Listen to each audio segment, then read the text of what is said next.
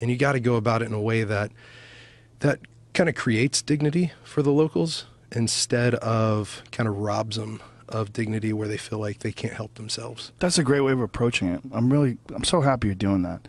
I love that. I love that you're trying to help these people become a part of this solution, you know, instead of like someone solving it for them. Well, if I could say something to them real quick.